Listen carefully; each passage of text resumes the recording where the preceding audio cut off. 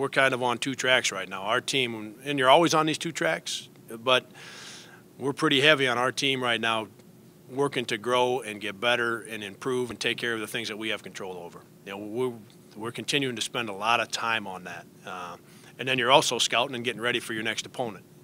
But we've got to keep getting better. We've just got to cut down our errors. You know, if it's 4 to 6 errors that we're making in the post, it's got to get down to 2 or 3. In the ball screen defense, if that's 6 to 8, it's got to get down to 4 or 5. And if it's missing a guy on a roll when we're on offense, you guys understand where I'm coming from. I mean, we've just got to cut them down 2 or 3 in 4 or 5 different categories so that we play better longer. Got a very experienced group. You know, these guys have been together for a couple of years now.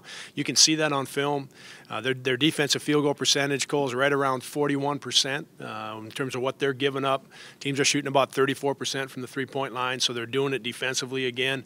I think that's one of the things that Brian has done in since he got there, is put his his footprints all over what they're doing at the defensive end of the floor, how hard they play, and what they do in terms of rebounding.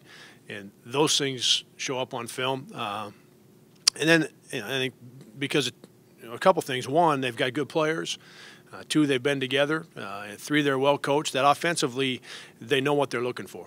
So they know what their point guard brings to them. And they want to put him in those positions in terms of using the ball screen. Also get him. See if they can get him open on the three-point line, but they want him creating things. So it's not like they've got 4 or 5 different guys all trying to do that. They know who they are.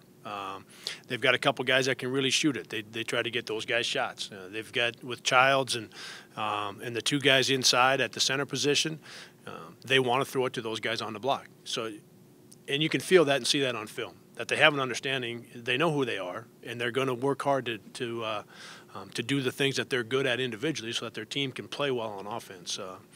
So playing against an experienced team that takes pride in their defense and knows what they want to get done on offense. All of the Valley games are hard, and league play is hard. And as you just described, we get 3 of the 4 most experienced teams, and then we get the 2 teams that had the best November and December. So we get them early.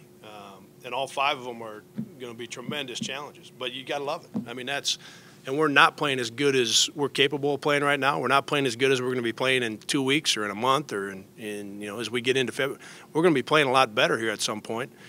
But that doesn't change the start time of Wednesday's game. That game starts at 7 o'clock, and we know where it's at. So, you just got to love it. You got to be willing to dig in, and you got to love it.